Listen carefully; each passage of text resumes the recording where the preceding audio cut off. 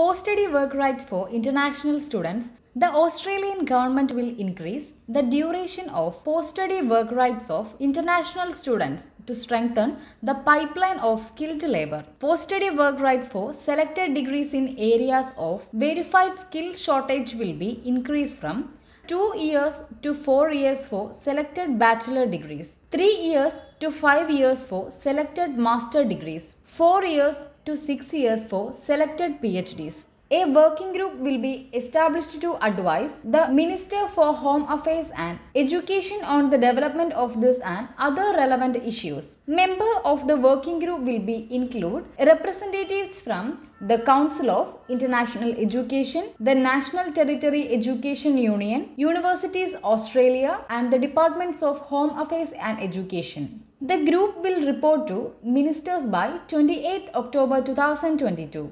International education will also benefit from $36.1 million the government will invest in visa processing to support 500 surge staff over the next 9 months. Minister O'Neill also announced today that work hours for international students will be capped again in June next year following feedback from stakeholders. The number of hours will be subject to consultation with a view to strike the right balance between work and study. Quotes attributable to Minister for Education, Jason Clare. At the moment, only 16% of international students stay on after their studies end. This will mean they can stay on longer and use the skills they have gained in Australia to help fill some of the chronic skill shortage we have right now. Quotes attributable to Minister of Home Affairs Clare O'Neill.